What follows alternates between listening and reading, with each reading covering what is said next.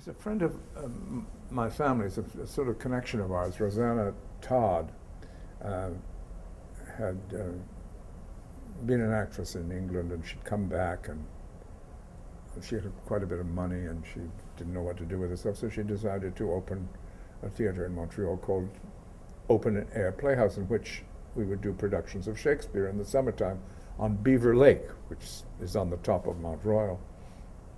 And it was a lovely idea. She picked a rather attractive mound to do it on. And I played Lysander in Much Ado About in Midsummer Night's Dream for her, and a small part in As You Like It.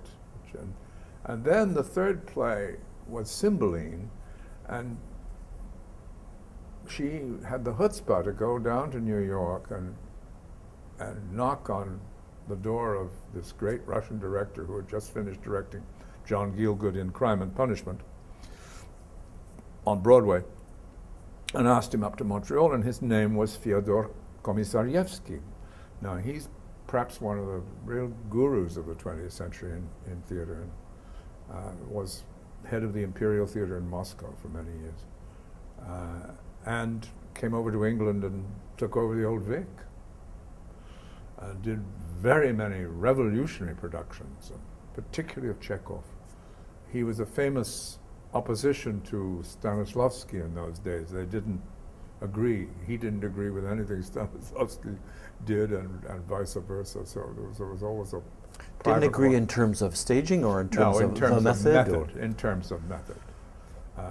Because Komisarjevsky's point was that if you're going to veer away from, if you're just going to be yourself in everything you do, then you are desecrating the intention of the playwright, who might have written a character that was totally different from anything that you ever had. So it was wonderful stuff.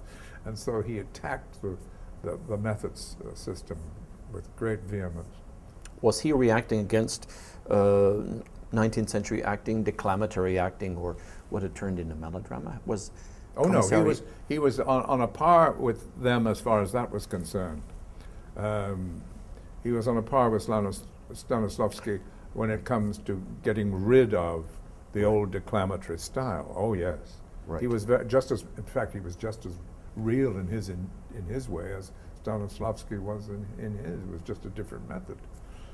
His idea was to be instinctive and do what the playwright asked you to do. It's not bad, it makes sense.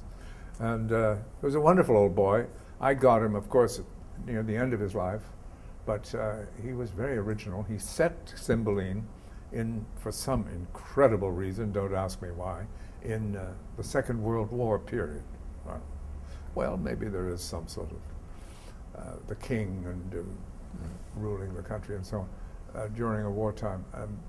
But he had the audacity at the end to have us all, including William Shatner, who was in the production, playing Cloten. I had a bigger part than Bill in that. I was posthumous, and I've never let him forget it since. He had us all at the end troop off up the hill and over into the sunset, singing, "We're off to see the wizard."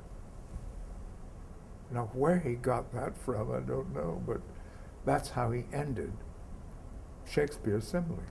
You and Bill Shatner went off. And the entire company going off together singing, "We're off to see the wizard, the wonderful Wizard of Oz."